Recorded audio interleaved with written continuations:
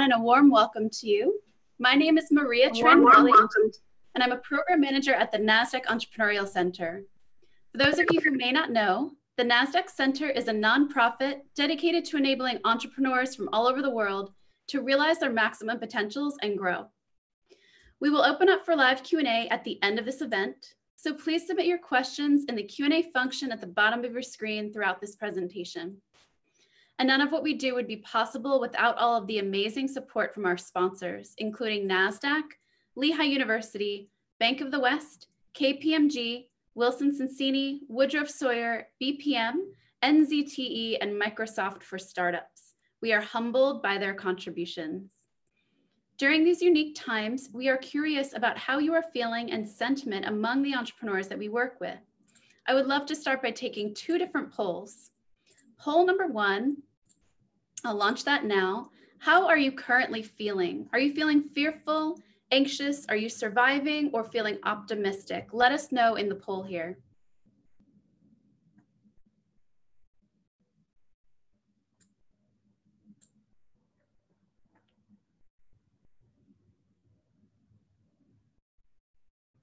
Thank you all so much for submitting your answers. I'll end the poll and share those results. It looks like a lot of us are feeling like we're surviving right now with a follow-up of optimistic. So hopefully this webinar with Paul will help you feel less like you are currently surviving. Another question that we have for you, what is keeping you up at night? Is it finance, sales? Is it marketing, scaling, pivoting your team, or surviving? Let us know here, and we can use this information to make sure that we are offering you programming that meets your current needs.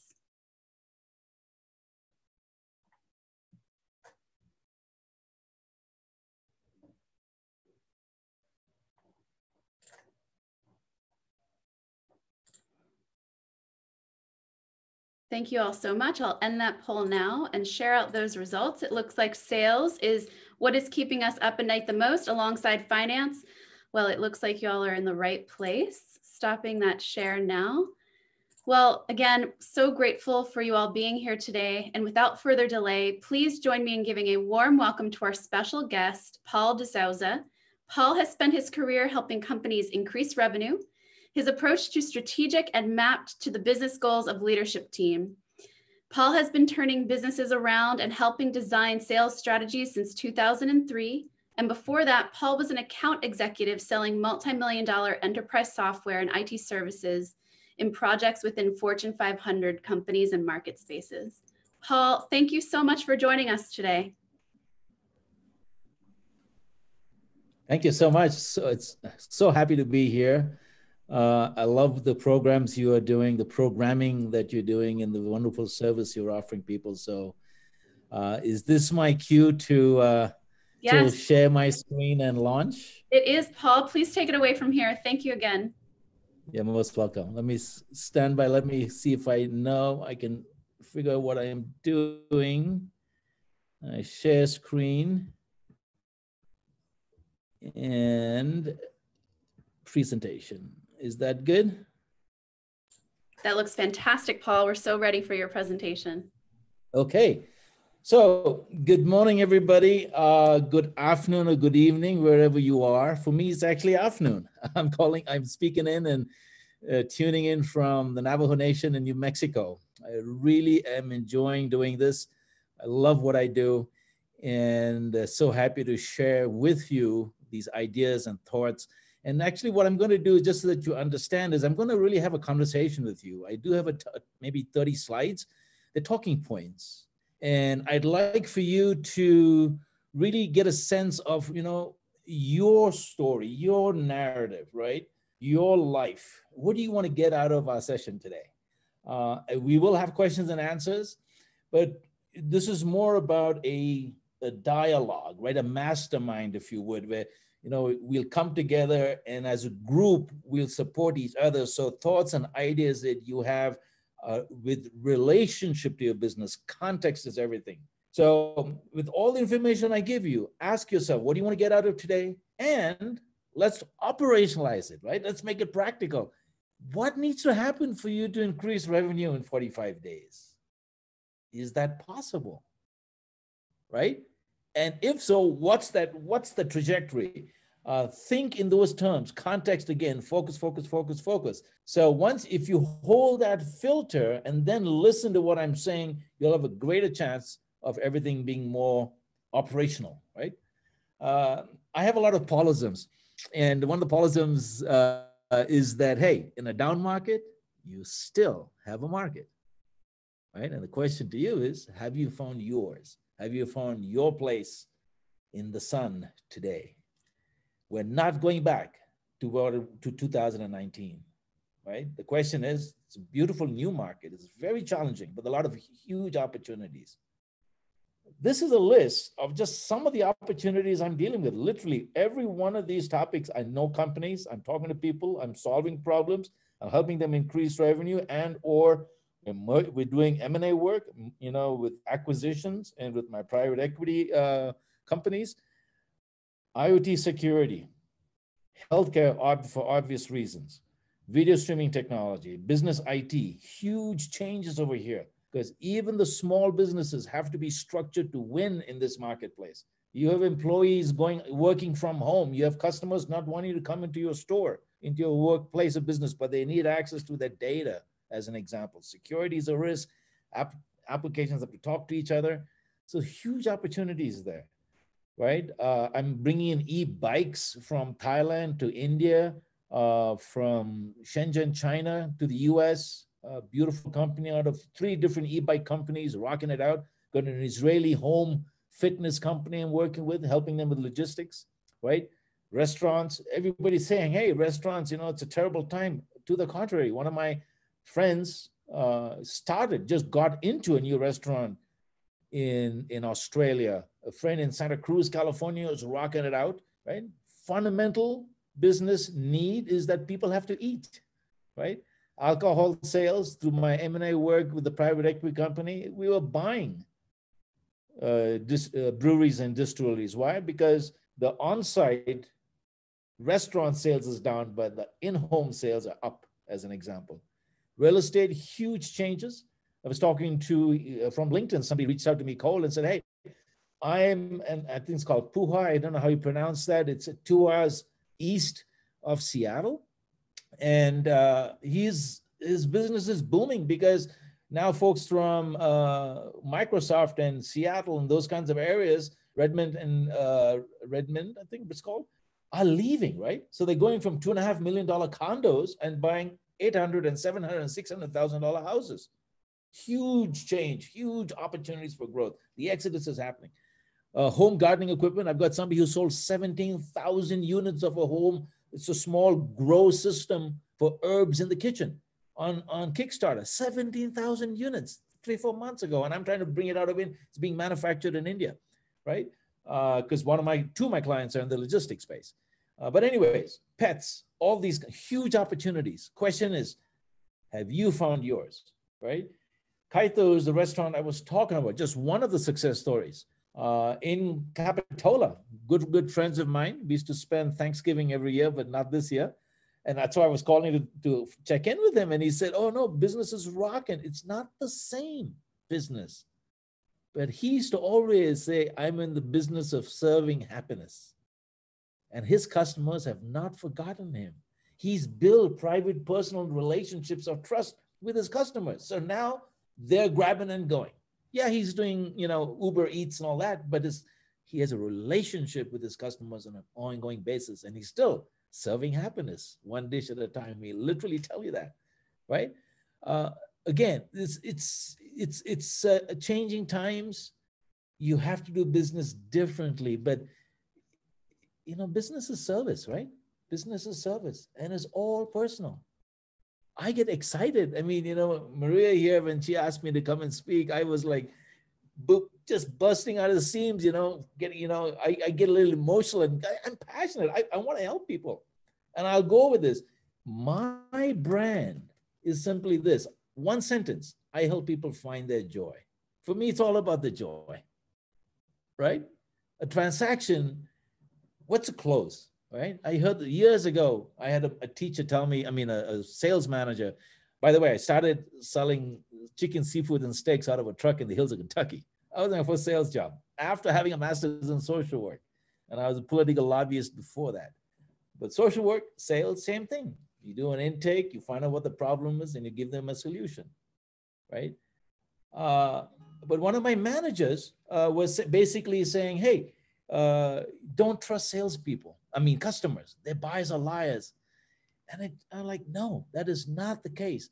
And then you see Glengarry Glenn Ross, right? There's old movies, and they say, always be closing. No, no, no, no. Always be caring. This is evolution at play. It's all personal. Every deal impacts somebody. You know, Simon Sinek did great work around knowing your why. And this is more and more relevant today, even in sales, even in B2B sales. Everybody wants to know who you are. They want to know what you stand for. My why is simply I help people find their joy. How do I do this? By helping them link their business strategy with their personal dreams and aspirations, right? So the business strategy and the personal strategy come together, boom, you're in happiness and joy. And what do? Speaking engagements, talking to you just like this. I do coaching. I do business strategy consulting. My main offer is a chief revenue officer as a service. And I even made myself more accessible at the moment by literally designing something that says, pay what you can. And if I have the time, I'll help you, right? What's yours? What is your narrative? What's your why? And from an integrity standpoint, is your business strategy linked to your sense of personal strategy or your why, but why you exist? When those come together, boom, you'll be happy. You'll be enjoy. You'll be making money. You'll be firing all cylinders. You'll have your mojo, whatever that is, right? You'll be on your game. Mindset, and I've got a slide to that. Mindset is everything. All right. What is your end game? We're all in business, right? The only reason we're in business is so that we can make some money to live a good life. And I hope your identity is not your business, right? You are a person, and then boom, you're in business so that you can fulfill your life dream. So what is the purpose of your business? And it's a very important question to ask because you'll treat it differently. The strategies are different, right? Are you here to create value and sell? Or are you here to create value, build a lifestyle and whole so you can take care of yourself and your family consistently through your business? And both are really valid, right? I mean, I lose more M&A deals, mergers, acquisitions, where I'm always looking for companies because I'm in that business. More than 50% of my work is working with private equity, buying, selling companies, things like that. And I lose more deals in that space because people say, Paul, what would I do even if we sold, right? Or if I sell you my business, what happens to my people and me? Because I really want to make sure that we have a good quality of life, right? And I don't know what else to do. There's no wrong answer. The question is, if you're creating value, you hit the accelerators differently, right? The go-to-market strategy is different. The type of deal you sell is different. But if you're looking to hold, it's very different. And I use that information very seriously when I'm giving people advice or designing strategies to help them increase revenue, because all revenue is not the same, okay? Now, once you answer those previous questions, then answer this question. What business are you really in? Like McDonald's, they're not in the food business, right? They're in the real estate business because that's where the value is. So again, I ask you, what business are you really in? And it's not an intuitive answer. I mean, you really have to think about this. And obviously I can help you with that. But, I used to work with Tony Robbins, and he used to say, this is the $1 million question. Really understanding what business you're in. And I think 8 out of 9 customers that come to me for my coaching work don't have the right answer on that. But get creative. This is not about what you're selling, but it's about the value. It's more about what revenue, like what are your customers, why do your customers buy from you? And where do you make the most money, right? Somewhere between both those questions, the answer is the real answer. We'll get to that later. Now, revenue happens, right? Especially in today's COVID marketplace, when you've got a problem that somebody's willing to spend money on with you, right? In the old days, we used to say it's all about transactions. Then we said, no, it's all about providing solutions. And now I say, especially in the COVID world, it's all about solving funded problems, right? Because if without the transaction, you don't have a deal, you don't have business, you have fantasy, right? And this is true, is helping people find the right solution, both B2B, B2C, as well as if you're working through channels, right? So it'll be B2B2C. And then if you're the core seller, and I work with this a lot, is that you, in the B2B2C space, you have to make sure that your offering or your product still has value, and you are very clear about what problems your B2B2C customers, right, have that your product or service can solve. So being very aware of that will increase your ability to transact profitably, i.e. revenue and profits. Now, a lot of people really have to focus on the art of the pivot, right? The need to pivot is very, very real today. For some companies, it's small, it's subtle changes. For other companies, it's very big. And for people, right? I know salespeople like in the alcohol distribution space, for example, that was selling into restaurants, or if you were a salesperson for, the Cisco or something that's selling supplies to restaurants, as an example, or if you were in the commercial real estate space, you've got to change. You've got to find something else. And sometimes it is shutting one door down and opening another. But you've got to find a solution that people need in today's market. This is key. It's got to be relevant, right? And then you've got to find many customers. So you've got to figure out, hey, not what people need. We all live with problems we can't solve, right? The question is, are they willing to spend money to solve it in today's world, and how much will they pay? Very, very practical, if you would. So you've got to identify that. That takes creativity, that takes research, that takes insight, that takes wisdom, that takes networking. And then, it's complex problem solving. You got to fulfill on those promises. You got to engage your customers, because we live in a very connected world today. It's a huge opportunity. I love the fact that we're connected. I love the fact that our prospects can go research all the competition and then come back.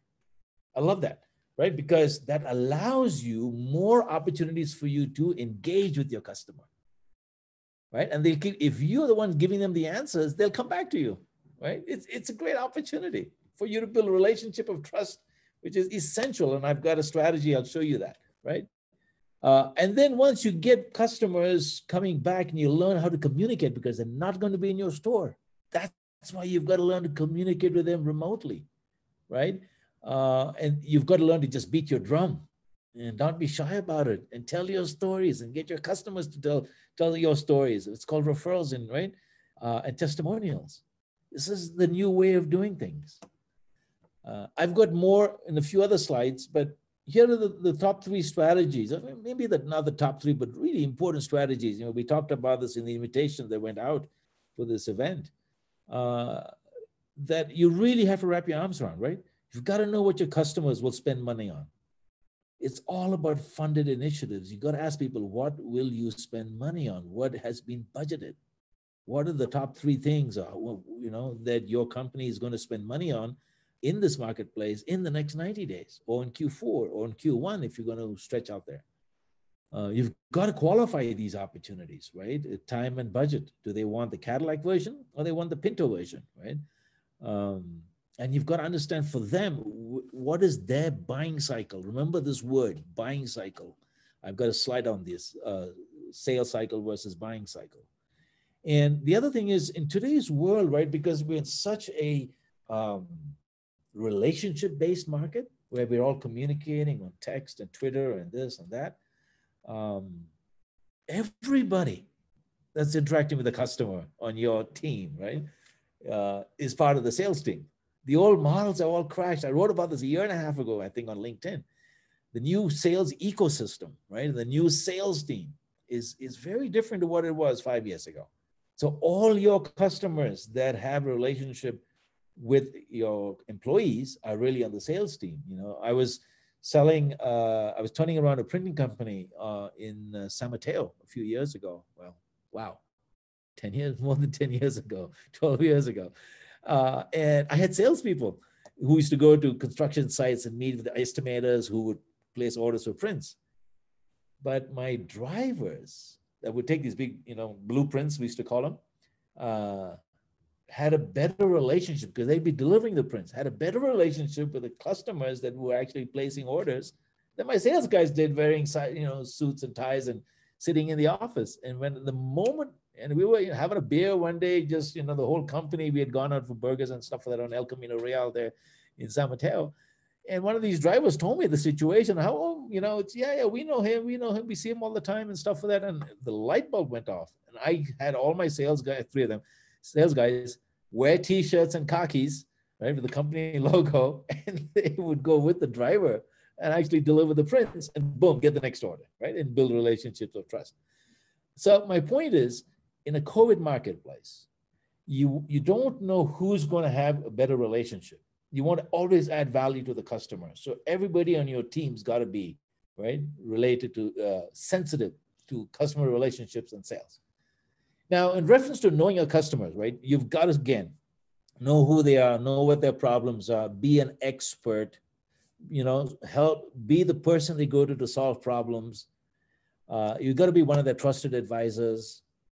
It's genuinely be an expert in your space, right?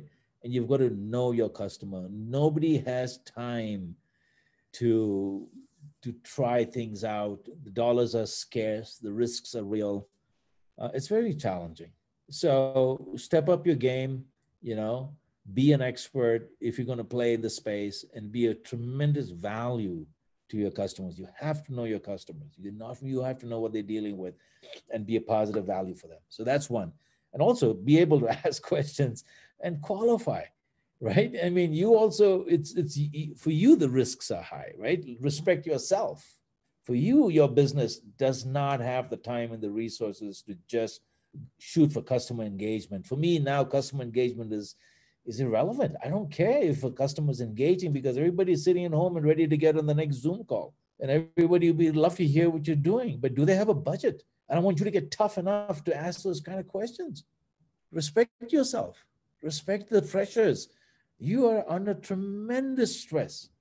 So yeah, be kind and, be professional, but my gosh, qualify, right? You might want to rethink your ad campaigns and the keywords. What's really converting? Are you A/B testing? Redesign your marketing automation. Find the right tool. I got a client right now that's just not even spending all the money on a CRM and just hyper-focusing on ActiveCampaign, and which is, our marketing automation tool, and learning how to constantly ping because they're much more cost effective, automate the marketing, right? Because you want to rise to the top and help and automate the qualification and let the customer opt in, if you would, right?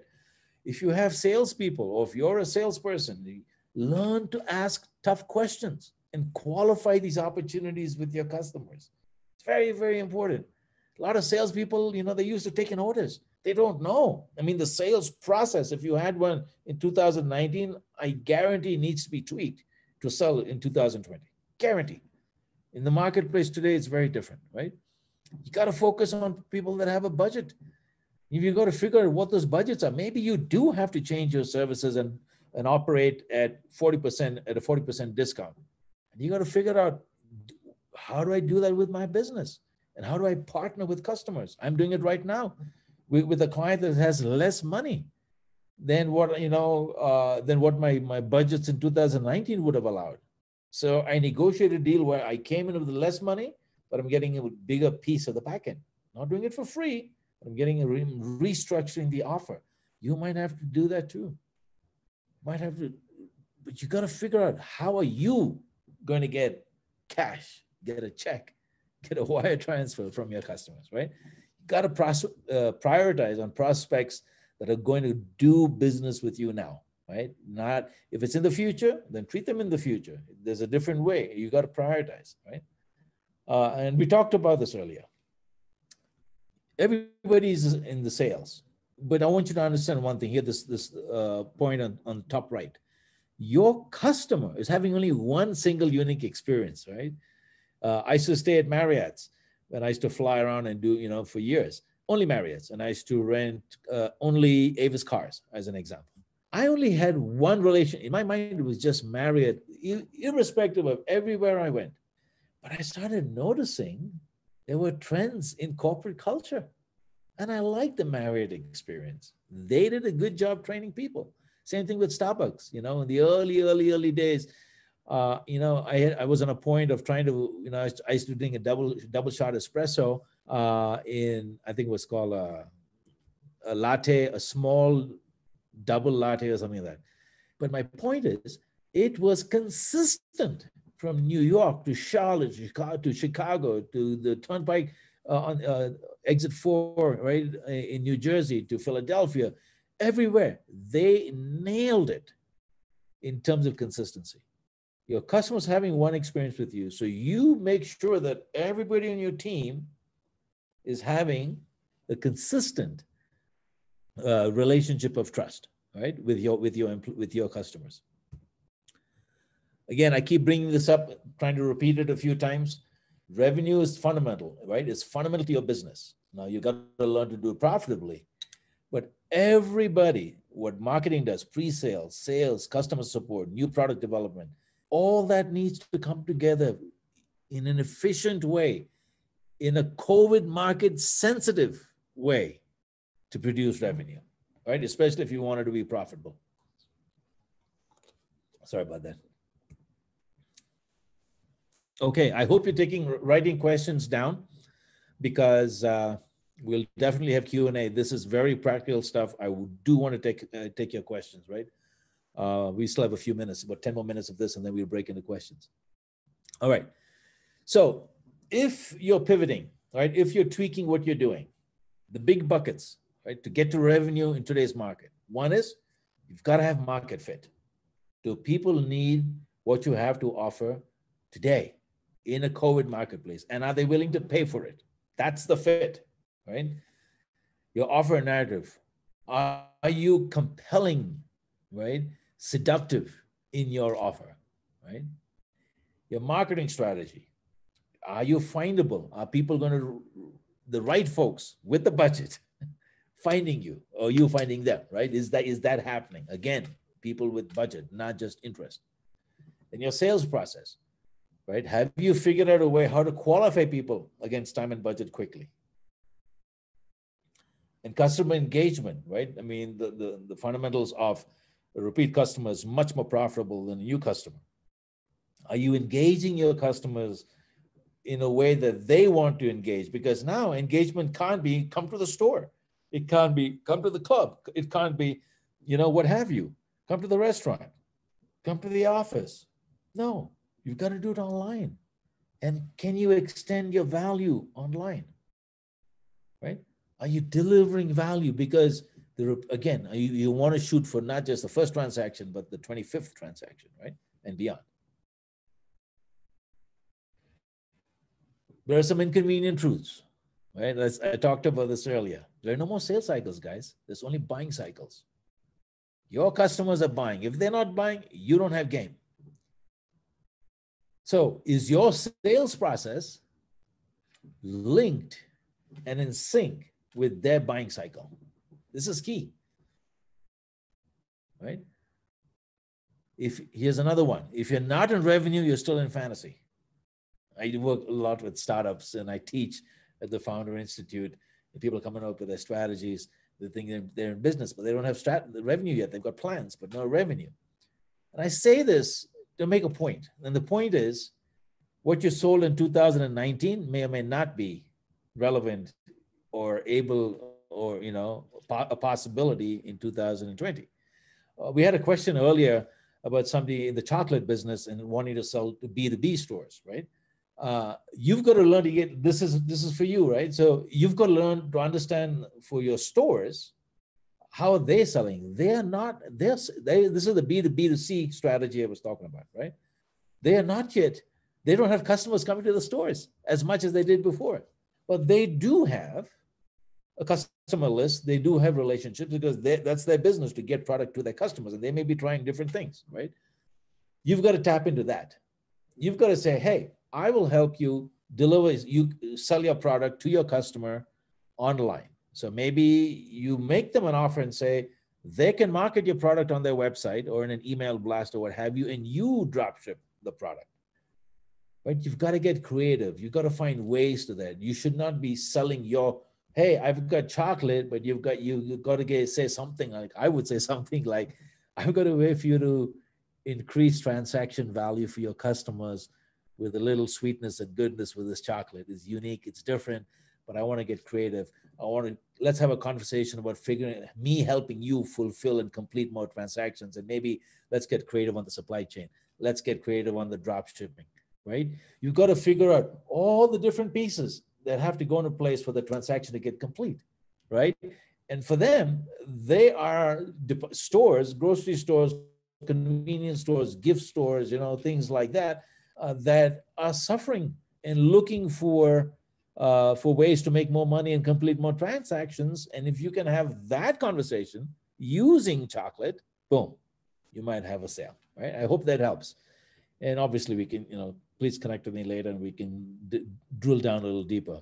But this strategy I'm talking to you about actually is a friend of mine who's got dog treats, right? What's his name? wolfdaddy.dog, I believe. So he's got his treats. He's an individual, and he's going to front porch pets, I believe it's called, that has 3,100 outlets, and they're dropping this one person's treats into their mix of product and selling to their channel, right? So it's working. But you've got to find those angles. Again, it's all personal. You got to figure out who's interested in what you have and how can you help their business. It's got to be reciprocal. All right. All sustainable business, right, is based on lasting relationships. I mean, Hathaway, right, and Warren Buffett has anchored his entire career on that, right? He doesn't buy and sell. He buys and holds. You do the same thing. You go to the same set of restaurants. You go to the same coffee shops. You go to the same, if you're Apple, you're Apple. If you buy Ford, you buy Ford. You don't buy Ford and then Chevy. Right? You will notice this. It's fundamental. People want to, it's all sales, all business is personal and it's emotional. Once you have a customer has an emotional connection with your brand. This is why I asked you right up front, what's your brand? How are your customers relating to you and how are you supporting that? Who you are really matters, right? People are dropping, somebody does something politically incorrect, and you've seen that all recently, and people just switch their brands, they boycott their brands. This is real, right? And in today's world, it's not just about cool tech anymore. It's the shiny objects. We don't have time for shiny objects. Nobody's buying Escalades on, equity in their homes. It's about solving funded problems, right? So you've got to really find out, hey, what, it's not just what problems you have, but what funded problems you have. And if you're going to deliver a solution, it's got to be sustainable. There's no wiggle room here. You won't get a second chance. Why? Because we live in a connected society. This is really important for you to understand, right? You've got to tap into the viralness of your customer base. You've got to tap in. Everybody's a publisher now, right? Everybody's producing and consuming content that they care about, right?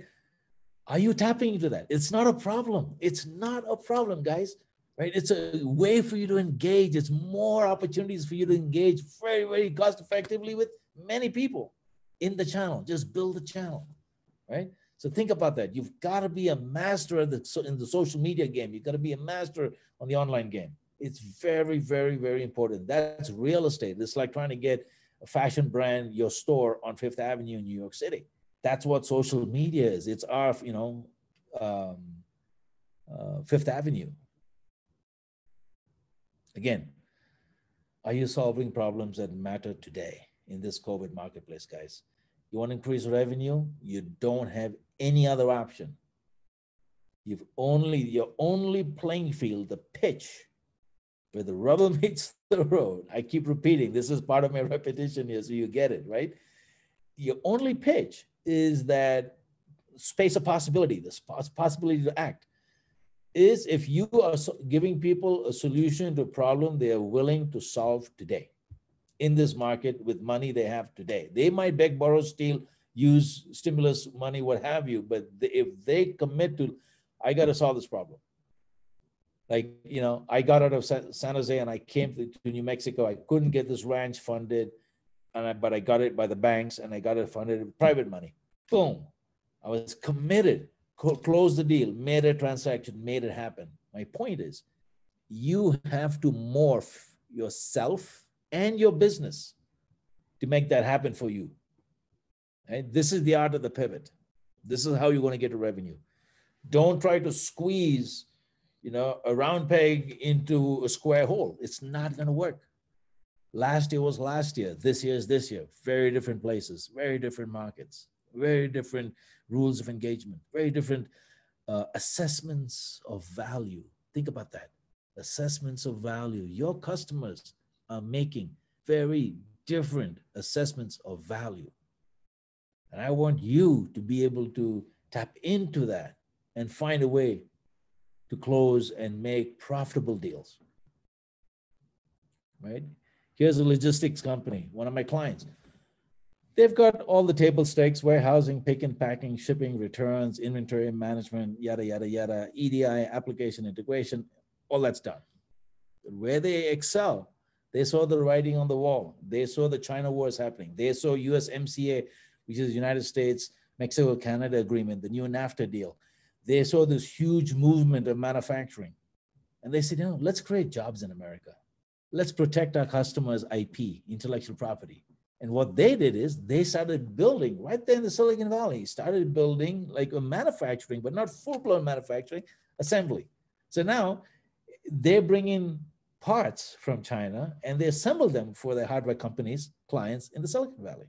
Very powerful, very relevant, right? Not full-blown manufacturing, but it is so important. They want to protect their customers, right? China's a dangerous place. It's very costly to do business. Shipping is very costly. So they said, no, don't bring big boxes of already made product.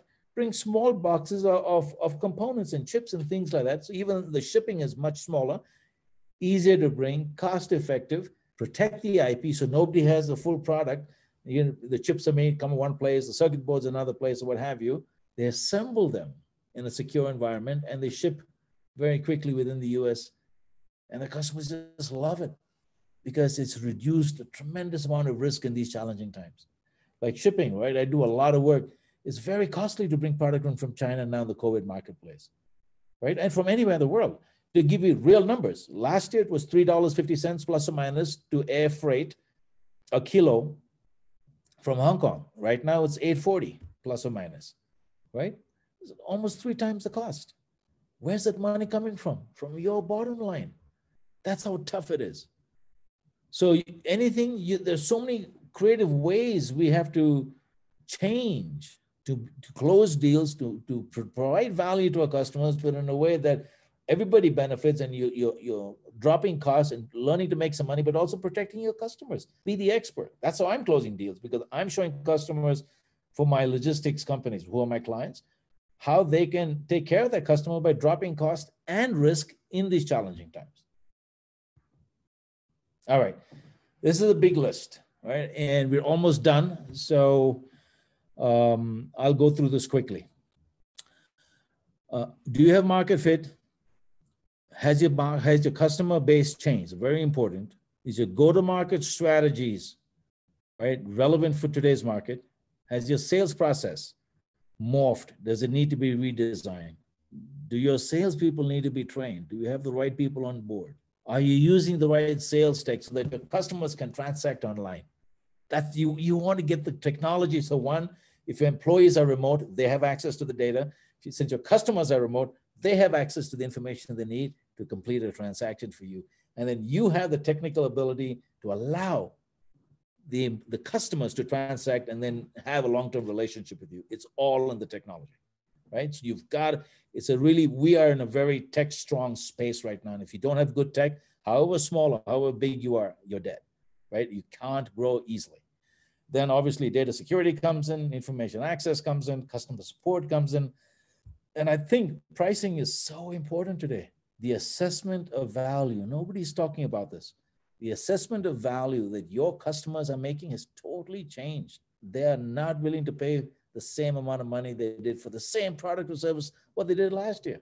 How is that impacting your business? You've got to think about that. All right?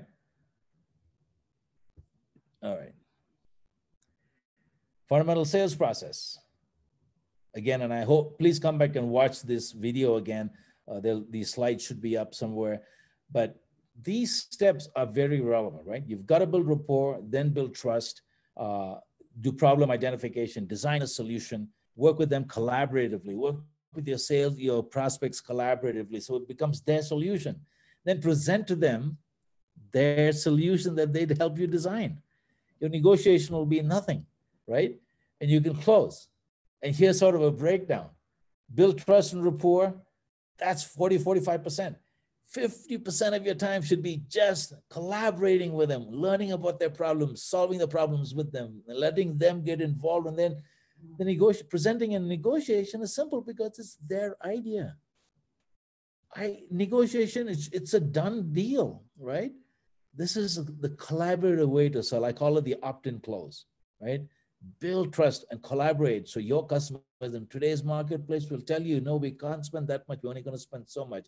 Let's only take this feature, not that benefit. And let's do phase 1, phase 2, phase 3 and show value. They'll allow them to specify that buying cycle that they're committed to, right? Because it's their money and they've got their own mental assessments of how they're going to spend that money. Again, technology is your friend. You've got to find ways to use technology. This is one company, they've pivoted beautifully, 23-year-old company out of Sri Lanka. The guys are sitting in LA, the leaders.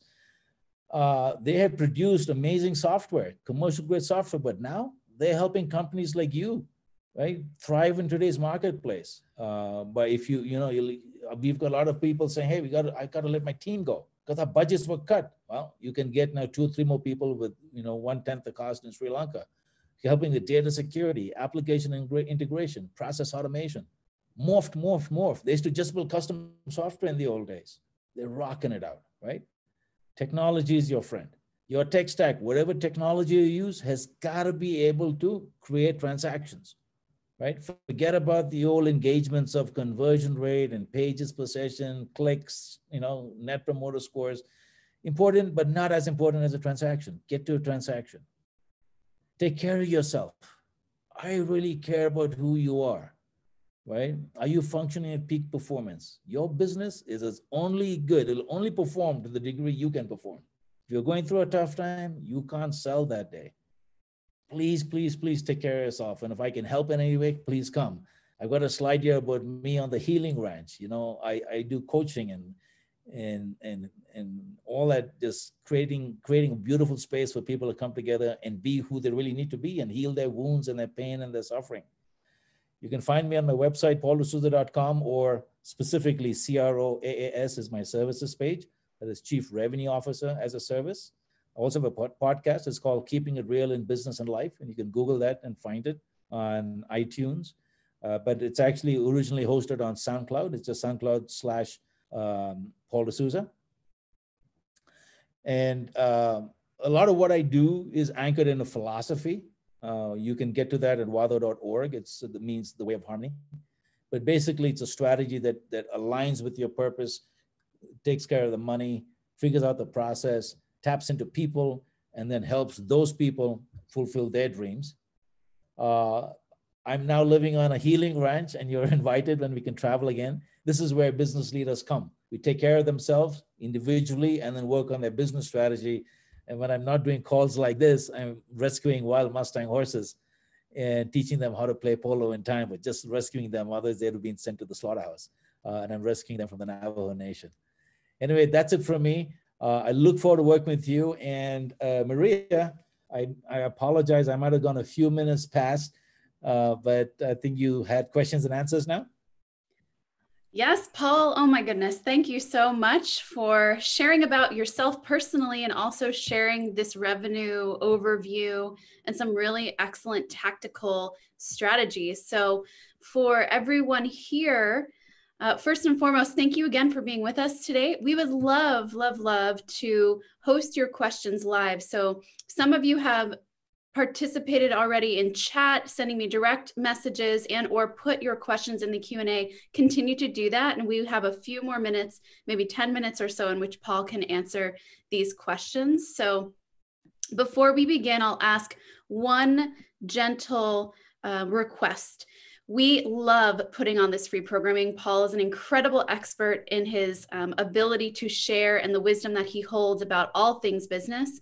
The only way that we know how to bring in experts like this is if you tell us. So if you can take a few minutes as we are going through Q&A, fill out the survey that is posted by our webinar host here in the chat while you are listening. It takes 2.5 minutes timed.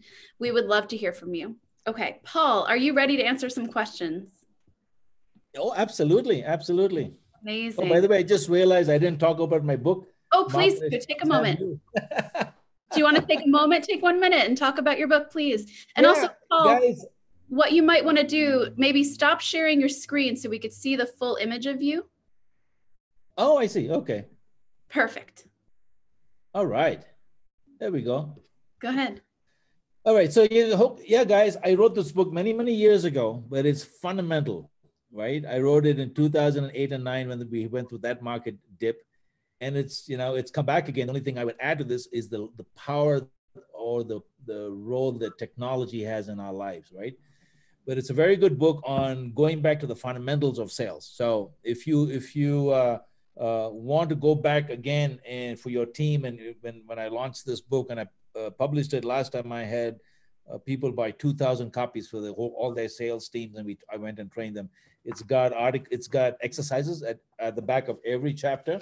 It's got a practical exercise. So it's a good read, and it's anchored in that philosophy I talked about, starting with the purpose to practical leadership. So anyway, we'll figure out a way, you can send me a note from my website, and I'll send you for a small fee, for shipping and stuff for that, a signed copy. What a generous offer. Amazing. So everyone, also, you'll have Paul's information in the follow-up email, as well as the slide deck and a replay of this specific webinar. So please take Paul up on his offer. And Paul, are you ready? Can we get a few questions in before we have to sign off today? Yeah. So by the way, I'm looking at 2 questions over here. Should I go ahead and answer them? Oh, please. Yes, from Lauren. Please answer those. I would love for you to. Wonderful. Yeah, Lauren, this is the first thing about McDonald's. It's been listed out. It's been defined very clearly in the movie on the history of McDonald's and how it was started. I forget what the title of the movie is. But basically, McDonald's, they were trying to make burgers fast, and they loved the process.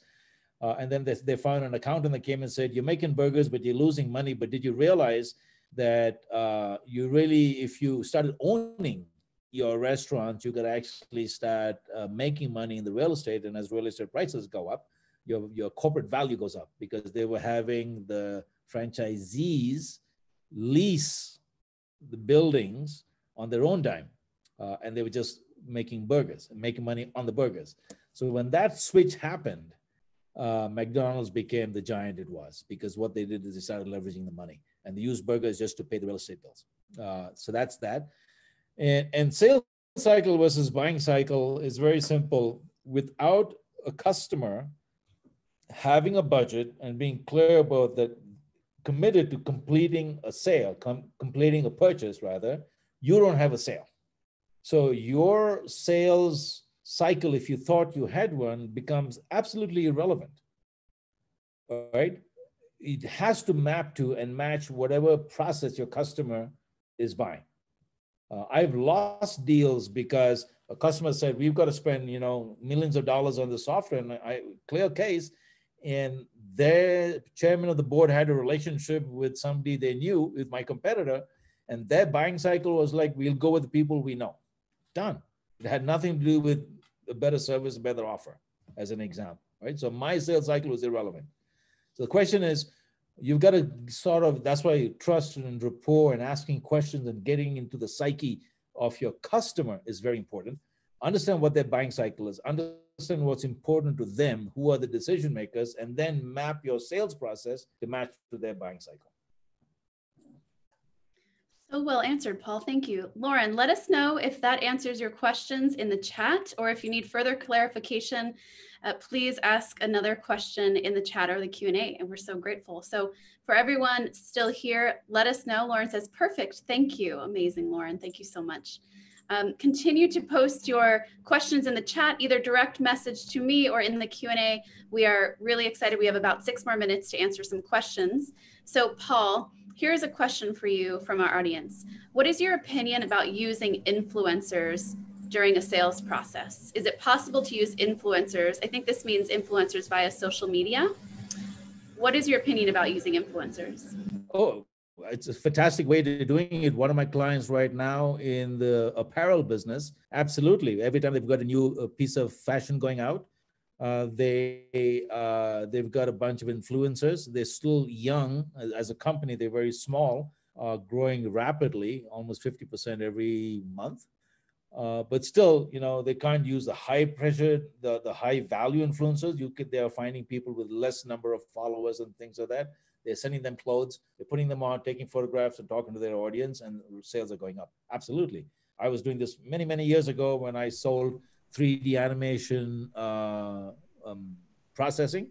We sold training for UAVs and things like that, the Patriot missile training, and we hired retired generals because they had relationships with people in the military to buy 3D animation training. So influencers is absolutely a way to grow your business, but you got to work the economics.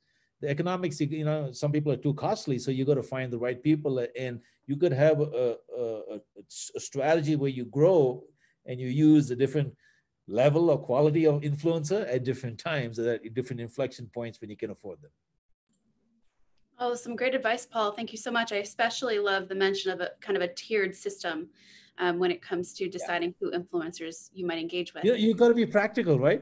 You've got to be practical and honor your space where you are. I mean, like it sucks. Like, oh, I can't afford this guy. It'd be so great to have, you know, J-Lo be influencing my fashion or what have you. But hey, it's okay. Start where you're at. It's you know, there's always another bus. There's always tomorrow. Don't worry about it.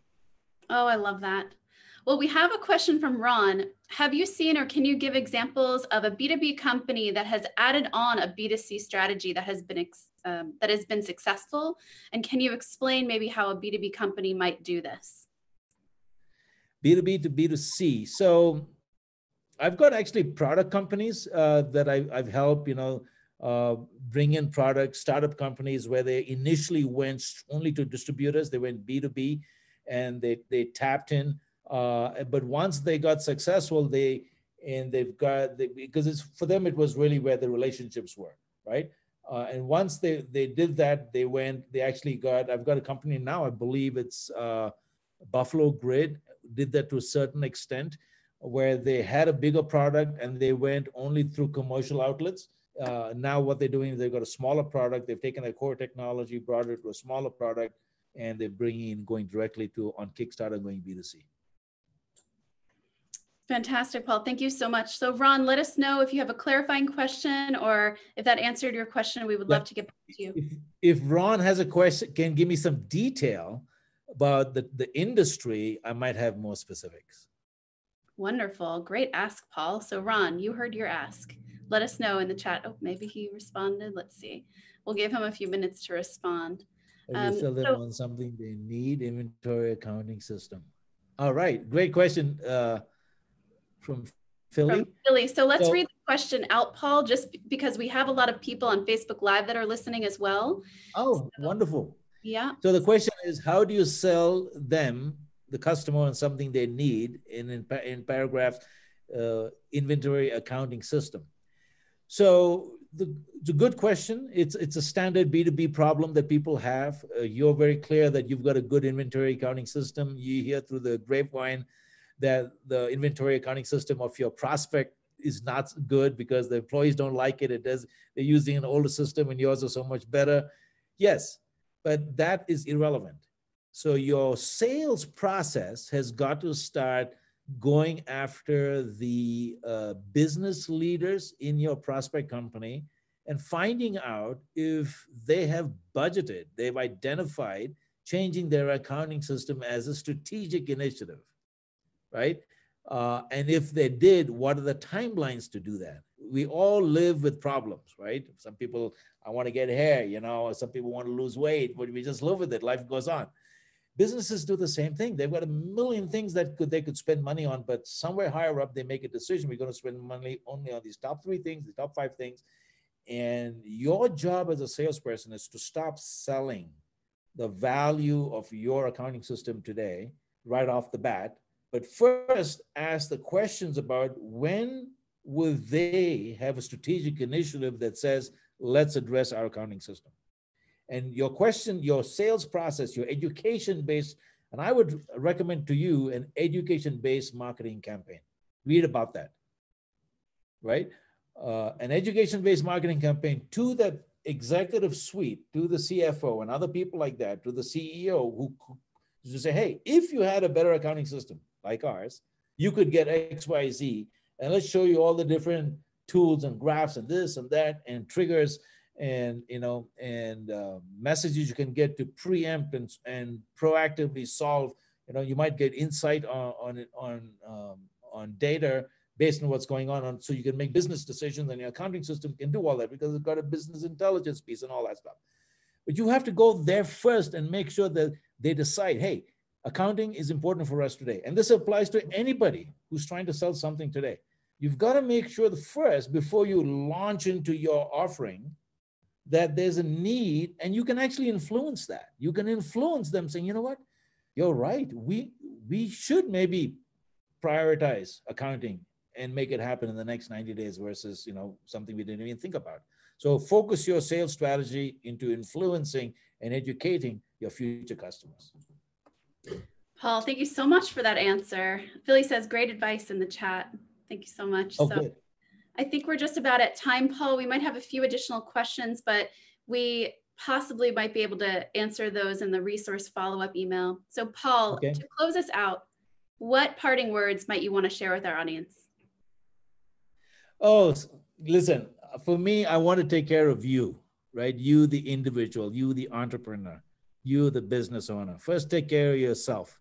So in today's world, be very grounded about who you are and what's important to you first, and then make sure your business can be a vehicle to give you that. If you're a salesperson, you're a business leader in somebody's business, make sure, right, you're good at what you do, you love what you're doing, and that your business can take care of yourself and your family first. If that doesn't happen, there won't be integrity. You'll be out of integrity and you won't last to celebrate the sale. Paul, thank you so much. So on behalf of everyone here in attendance and behalf of NASDAQ Entrepreneurial Center, we are so grateful for your overview, for your wisdom and your insights.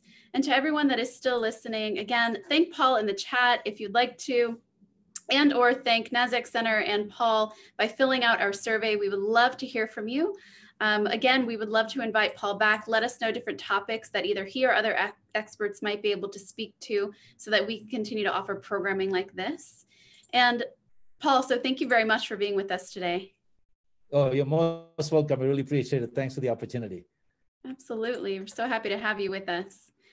And again, for all of you still with us, join us for our next events after the US holiday, Tuesday, December 1st, Scaling, Building an Advisory Board, and Entering the Boardroom Like a Pro with Ryan Patel of CNN, and Wednesday, December 2nd, Mastering the Pivot with Sergio Marrero. Thank you all again for joining us. We'll see you very soon.